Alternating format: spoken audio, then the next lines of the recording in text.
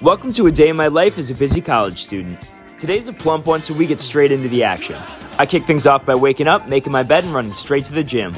On today's docket, we've got an upper body push day. Definitely drop some audiobook recommendations that I can listen to during my lifts. After the workout, I run back home and make some breakfast. I've been trying out Woo's hot sauce lately, and this stuff is ridiculously good. I shower up, get to work on editing videos and sending emails, and then I head straight to campus. On the way, I had to pick up some documentation I had to turn in, and then I was on my way.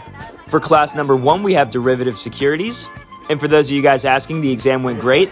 And then I head to class number 2, which is advanced financial methodology. Once these classes are all wrapped up, I head over to the library because I still got a hefty workload on my plate for today. Once I got there, I spent a little over an hour studying for a midterm that I have coming up later in the week.